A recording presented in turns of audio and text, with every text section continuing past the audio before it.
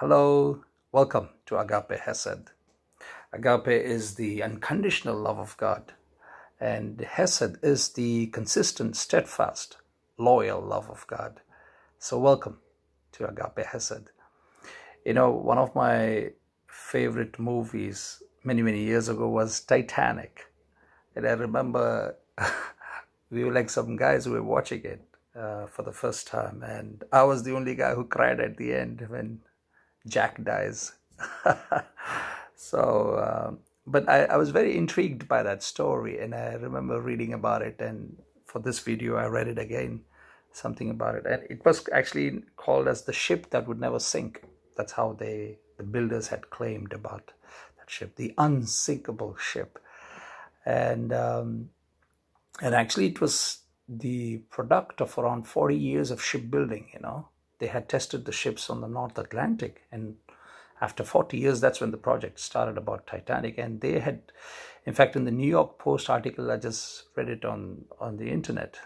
In the New York Post article, they wrote that Titanic was built beyond those days' safety requirements.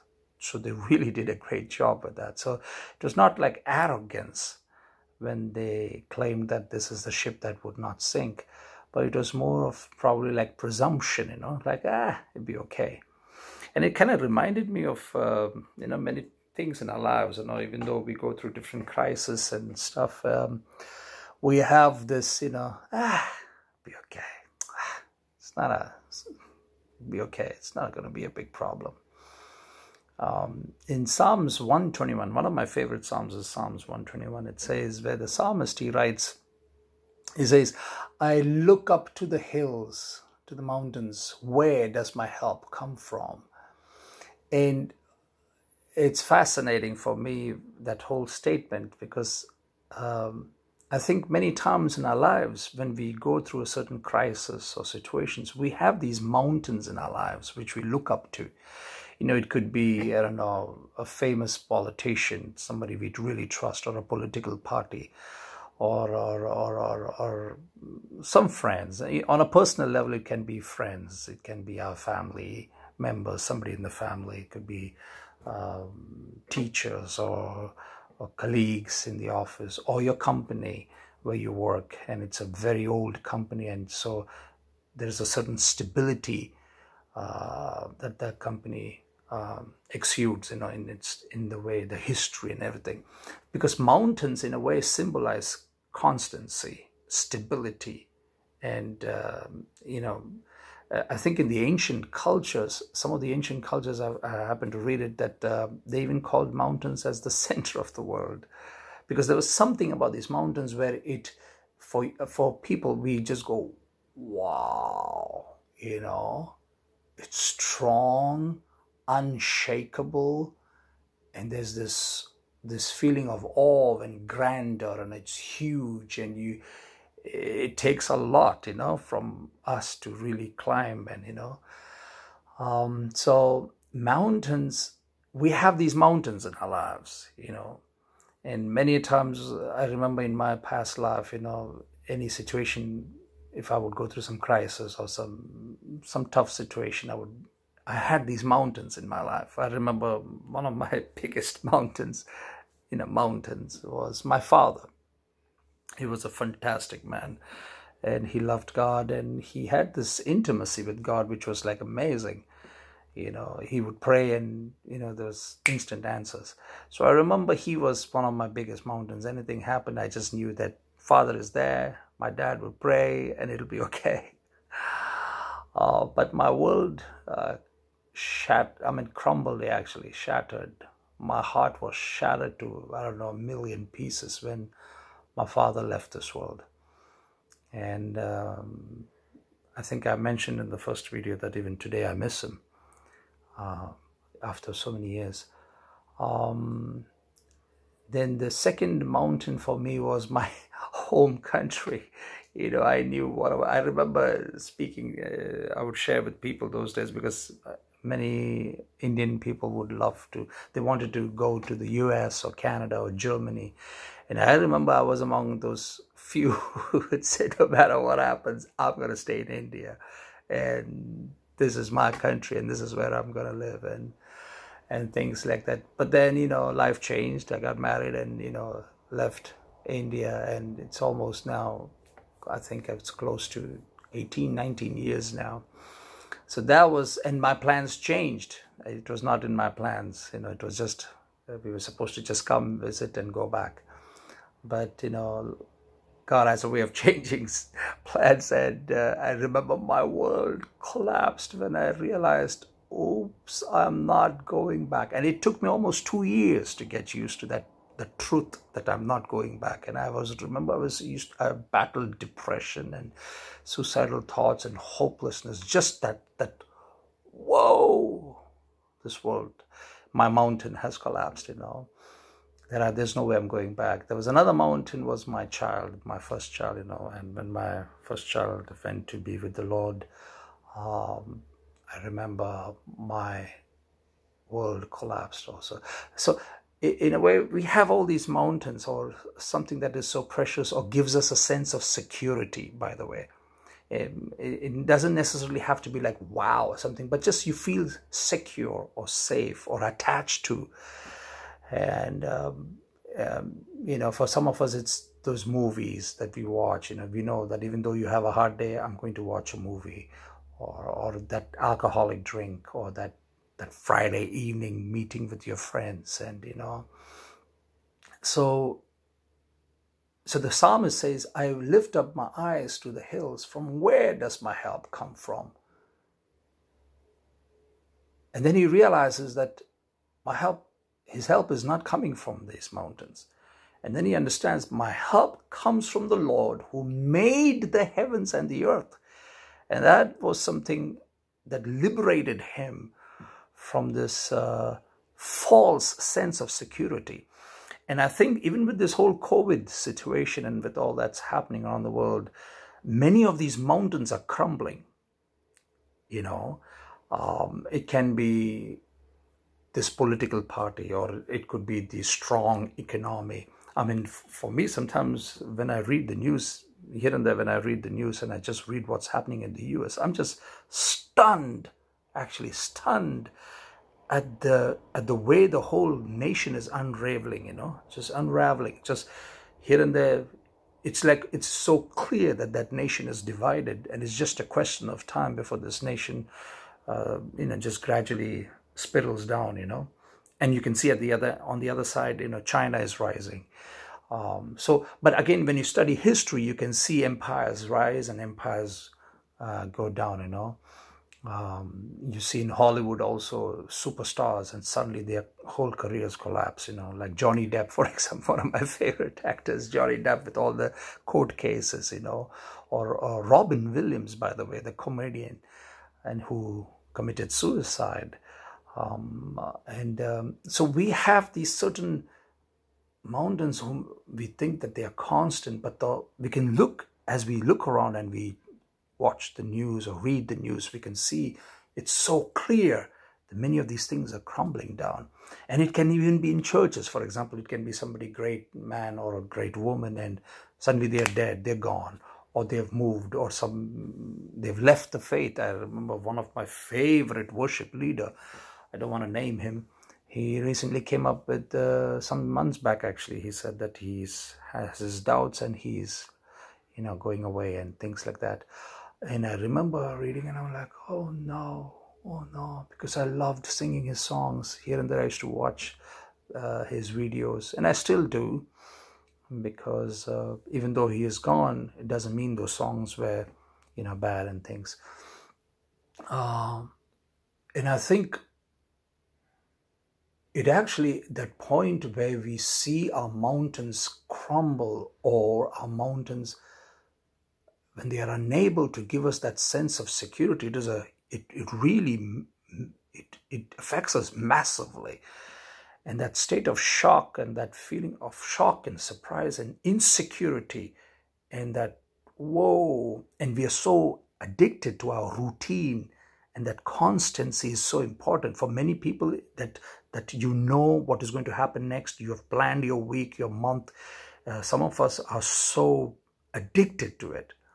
It's like a mountain in our lives, you know, the plans you have for today, the week, the next week, the career plans. And you know, okay, I'm going to do this, I'm going to study this, and 5 years later, I'm going to go here and study this, and then I'm going to find a job there, or my uncle is in that country, or my brother is in that nation, and he's in that company, and he'll arrange the job for me and all that. And suddenly, our mountains collapse. And so I sensed in my heart this time to speak about what is the mountain in your life? Which mountain are you looking up to? And in the book of Jeremiah, God clearly says, he says, cursed is the man who trusts in man, who finds his strength in the flesh, and there is already a curse for that, But then the scripture says, blessed is the man who trusts in the Lord. In Psalms 46, by the way, one of my favorite Psalms, where the psalmist, once he understands this, he says, God is our refuge and strength, a very present help in times of trouble. And this was fascinating. He is present, not just he was my help or he will be my help, but he says he is a present help right now. Wherever you are, he is there. Present help. And then it's interesting what the psalmist writes there. He says, God is our refuge and strength, a very present help in times of trouble. And then he says, therefore, and it's very, let me just read it. I've opened it here. And he says, therefore, we will not fear, though the earth give way and the mountains fall into the heart of the sea. And it's interesting that he specifically writes there, mountains fall into the heart of the sea. And though its waters roar and foam and the mountains quake with the surging, we will not fear. And in verse 5, he says, God is within her. He talks about the city of God, which in New Testament times, when with Christ, we understand that when Jesus comes into our hearts, we become his temple. We are like the city of God, his city. He lives in us. And he says, this is where the Most High dwells in verse 4. And it says, God is within her. She will not fall. So simple. And it's God will help her at the break of day, And it's so interesting and so reassuring for us, because mountains are not constant, though they give us the image of constancy and stability, and that no matter what happens, the economy will not collapse. The European Union will be there, or America will be there. America, the way they say it, and or this politician will be there all the time, and this job will be there, But the reality is that all these things will move, will pass away. And God wants to remind us this day. And this is what I sensed, as I was sharing about this, especially when we read the news and things. Yeah, for those sports lovers, we were watching this Barcelona Bayern Munich and Barcelona football game for European Champions League. And we were shocked how Bayern hammered Barcelona 8-2. And I remember after they came, my son, we were all just stunned, because he's a Barcelona fan. And in the BBC, they were writing how this legendary club is crumbling. And I kind of noticed throughout the news that many of these big names, let it be in sports or technology or business, it's crazy how many companies and things are collapsing. And God, who saw this, who knows this, is encouraging us through the word. It says, trust in me. I am a present help, ever present, never gives up on us. Now, the whole thing comes from relationship. And I love what in John chapter 1, verse 12, it says that all those who received him, and I love this, where God gives us that possibility. The Lord is inviting us. The Bible says, to all those who received him, he gave them the power, the right to be called the children of God. Amazing. Not servants of God, but children of God. And that's where again and again I keep repeating that Christianity is not about a religion. It is actually a first and foremost, and I would say always, a personal relationship with the Lord Jesus Christ. And it's all about relationship, because it's in this relationship we find our security, not in the mountains, because with mountains we cannot have a relationship. You don't have a relationship with the economy. You don't have a relationship with the politician or the political party or with that, I don't know, that superstar. We cannot have a relationship. We know, we go, wow, but we cannot have a relationship. And by the way, I think that's probably one of the reasons why we look to the mountains, because we don't have that intimacy with those things. So in a way, we kind of protect ourselves. In a way, we are safe. We don't allow too much of vulnerability, and then we just are consumers, And this probably is one of the reasons why we don't want to have. Many of us don't want to have a relationship with God. Interesting. I'd never planned this. That we don't want to have a relationship with God. It's simply because it makes us vulnerable, because it's a relationship. Yeah, I think I need to think about this probably in another video, talk about it. So what is the mountain you're looking up to, Your mountain will collapse. Every mountain will collapse. It's just a question of time. And the Word of God encourages us. Don't look to the mountain. Look to the God who is above the mountain, greater than the mountain. Because one day the mountains will shake. The earth will shake and the mountains will be thrown into the sea and the waters will rage and foam. But if God is within you, you will not fall. We will not fall. And it's interesting, in Psalms 121, the same psalm where the psalmist says that I lift up my eyes to the hills, from where comes my help. It's interesting where it's an interesting psalm. Please take time to read it. I don't want to study it completely. I don't want to analyze it. But there's an interesting statement that says, and the Lord shall, let me see where it is. Yeah, the Lord watches over you. The Lord is your shade at your right hand. The sun will not harm you by day, nor the moon by night. And I remember for a long time I was wondering, man, sun makes sense. Okay, the sun, it's hot and, it won't harm me. Okay, it makes sense. But the moon? Kāpēc? That's Latvian for why.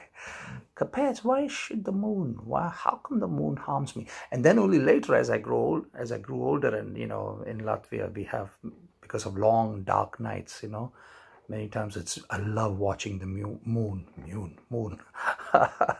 And I've heard so many stories from people here where they say, full moon. When it's full moon, people act crazy, and I cannot believe it for something. But it would be, if I can't sleep, I'll be like, I look out the window, I see the full moon, and I go, no, yeah, it's full moon. That's why I can't sleep. Of course, duh, But as I understood the scriptures and as I began to grow in faith and trusting the Word and really understanding the Word, I realized, wow, what I believe controls me.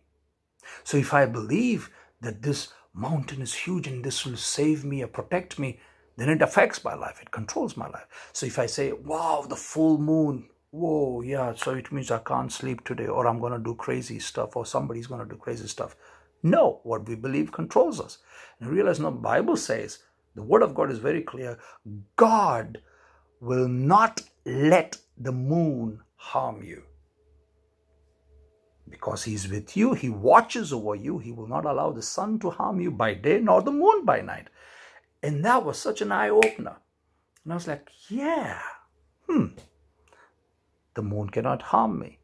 And I remember after that, I stopped allowing that thought. And I was like, no, even if it's full moon, I'm going to sleep peacefully. And I do.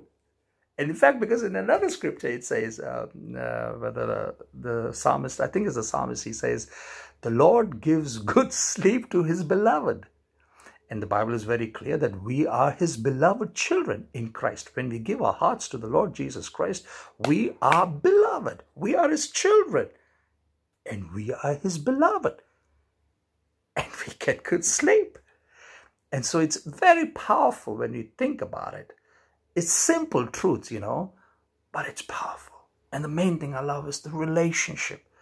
We have a relationship with the living God, not just a philosophy, not just some bureaucratic organization or a strong economy or something which is so impersonal. There's no relationship.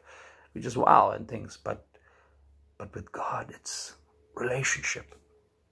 And so that is my encouragement to you all, that it be the Titanic made with so much care and technology, and, and especially I think they say about the Titanic that it was built in a time where people's faith in technology was peaking.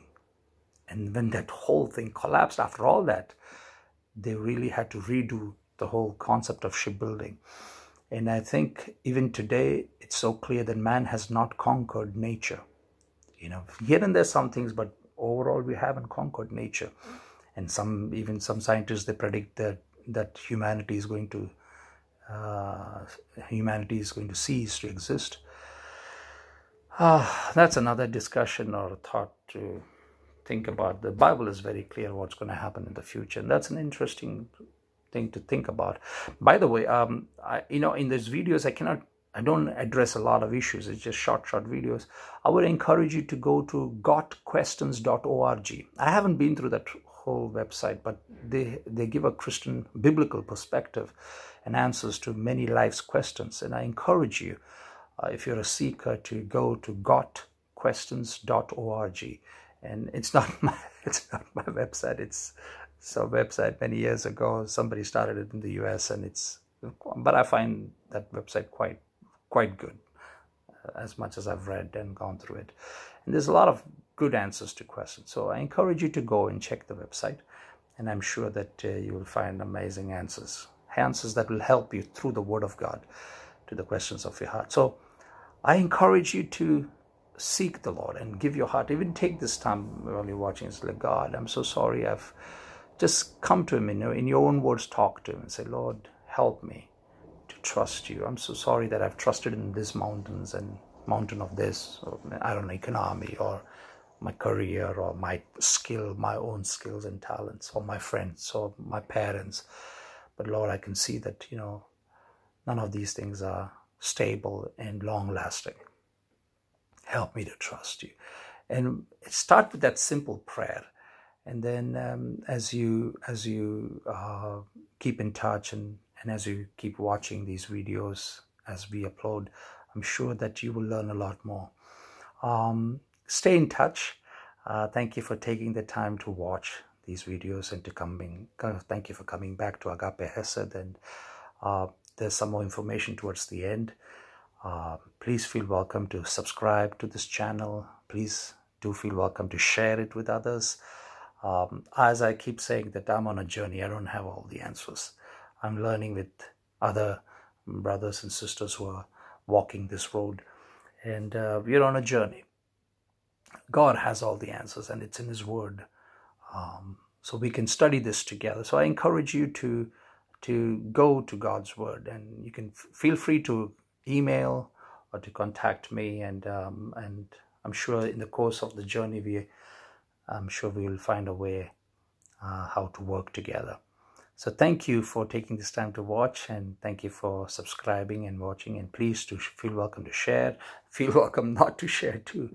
I just hope that it helped you. This video helped you in some way to really help you see things in a different perspective. Don't be in awe of the mountains, because these mountains will collapse. Look to the God who is above the mountains, who created the heavens and the earth. And He wants to be our Father. And the invitation is there. Come to me, all who are weary. If you're tired and weary of life, come to me. The words of Jesus, come to me, and I will give you rest. It's a guarantee. I will. He doesn't say, I might. Let me think about it. Let me see if you are really serious. No, I will give you rest. To all those who came to Him, He gave them the right to be the children of God. To come to Him is to receive His salvation and to believe in Him. So if you can, take time to check out gotquestions.org, and there are many questions that are answered there. Well, thank you. Remember, God's AgapeHessed love is for you. Constant, unconditional love of God. May God bless you, and I hope to see you soon.